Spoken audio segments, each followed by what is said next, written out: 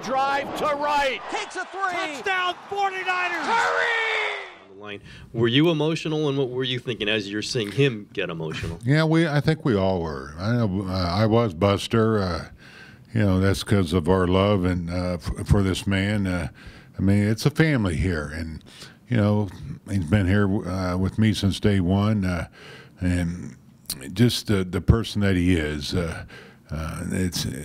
It's a tough time for everybody to see when something like this happens, but we're proud for him. But yet, you know, it's emotional a moment that, you know, guys were crying in the dugout. That's how much they care about this guy. And but he's going to be around. It's not like he's going anywhere. And we just had a toast to Matt in there, so I don't want this to sound like a eulogy or anything, because he's going to be around, and he's going to go down as one of the great Giants. You look at what he's accomplished here, and helped us win championships, and you know, that's going to be his legacy. And I know that he'll be around helping in some way. And we had a great toast in there, and Matt said some great things. And you know, it's a little bit of a downer how it ended, but we're not going to let that be a downer for what this day was, watching him pitch like he did today.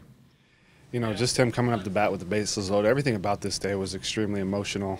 And, you know, even last night, I could feel the energy. It was like I woke up in bliss, just like knowing that he was starting, and like it filled all of us up with like some just amazing emotions, and we just love him so much.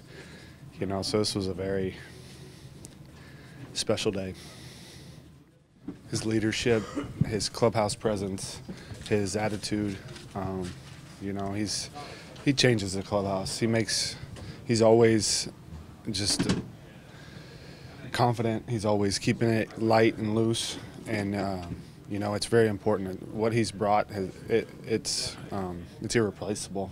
So not only, you know, how spectacular he was on the mound and how big of a horse he was for so many years, and you know, he sets the tone emotionally, keeps everyone loose in the big moments. You know, he's got that calm, cool confidence no matter what the situation is, and it leaks into everybody.